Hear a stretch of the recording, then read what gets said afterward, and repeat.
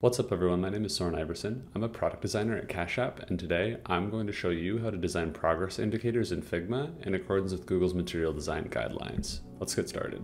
There are two types of progress indicators in material design's guidelines, linear and circular. The linear one you can see here, it's that typical progress bar that you'll often see at the top of a page. And on the right you have a spinner, which is a circle that rotates as new information is being loaded. Something to keep in mind when using progress indicators is whether they're determinate or indeterminate. Determinate means that it shows how long something's going to take, meaning that it will go from empty to full or fully loaded. Determinate indicators should be used when you have a specified amount of time that something's going to take. Let's say it's going to be 4 seconds to upload something, the bar would load from left to right. On the right, you have indeterminate indicators. Those should be used when you don't know how long something's going to take. The difference in how these are animated is that the one on the left grows from 0 to 100% versus the one on the right is a bar that moves from left to right but doesn't change size. Let's first create our determinate loader. I'm going to make a rectangle and we're going to set this to be 360 pixels wide and 4 pixels high. I'm going to set the color to be this light primary. If you don't have that, you can click on the link in the description and you'll be able to use this Figma file to follow along with the styles. I'm going to duplicate this rectangle, then I'm going to change it to primary, and then I'm going to name this layer loader, and I'm going to name that background layer background. And then I'm going to take both of these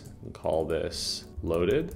And then I'm going to duplicate this, go back to that original one. I'm going to rename this null. And then I'm going to take that loader and I'm going to subtract 360 pixels. I'm going to take both of these and I'm going to set it to clip content. Let's take this and we're going to create a component set. We will call this Deterministic loader. And then I'm going to prototype, click, drag, and we'll set this to after delay. Let's just set this to 1000 milliseconds. We'll have this smart animate. And we will have that animation be linear, and we'll have that take 800 milliseconds. I'm gonna add this to my screen, and I'll just keep it in the middle for visibility's sake. I will click on this, go to prototype, hit flow starting point, click play, and then you can see that loader loads from left to right. Let's now go ahead and create the indeterministic loader. So I'm going to take this component down here. I'm going to detach this instance. I'm going to take this component. I'm going to change the width to 144. I will have this be minus 144 from the left. And then let's call this again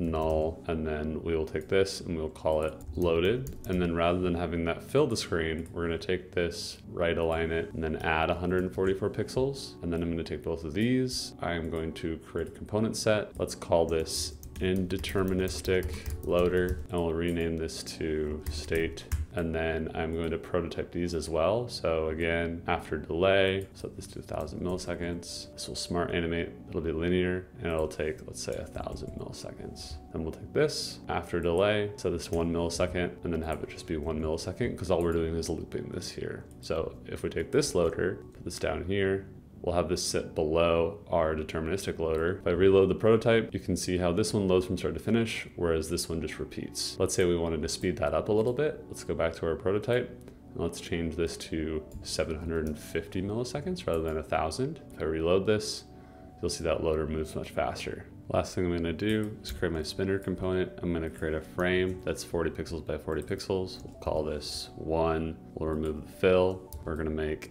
a circle here that's 40 pixels by 40 pixels. We'll put that within the frame. We'll go in here and click on this arc tool, and we're going to change that arc to 75%, and then we're going to change this value here, which is the ratio, to 80%. You can think of it almost like a stroke value, and then we're going to change this from a solid fill to an angular gradient, and we'll use that purple that we've been using. And I'm going to move this purple over here, and then this value will stay where it is. We'll change it to that purple as well, but then we're going to keep that at 0% opacity.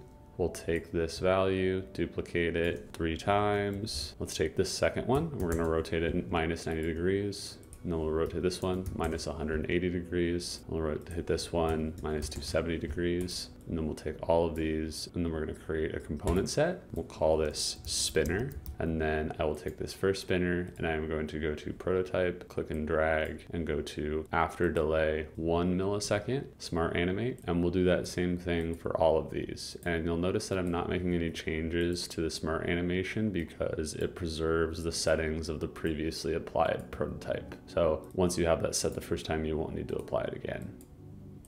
Now that we've got all these made, I'm going to select this first one, hit Command C. I will go over to my prototype screen. Let's make sure that I have closed the prototype. And then once I've got this centered and ready to go, I'll hit play. And then you'll see that you have an infinitely loading spinner animation. We caught a snag here at the beginning. And so I'm going to go back to my prototype settings, and you'll notice that there is a 800 millisecond delay on this rather than the 1 millisecond. So if I change that and I refresh this, now it's seamless. And there you go. Let's pull this deterministic loader back in, and we'll also pull this indeterministic loader back in. And then let's take all of these, distribute that vertical spacing, fresh, and there you go. You've got a deterministic loader, you've got your indeterministic loader, and you've got your spinner animation. All as easy to use components that you can add to any Figma project. Thanks so much for taking the time to watch this video. I hope that you now have a better understanding of progress indicators, how they work, which one to use in which context, and how to make your own next time you're working in Figma. If you haven't already, please like, comment, and subscribe. I'm Soren, and I'll see you in the next video.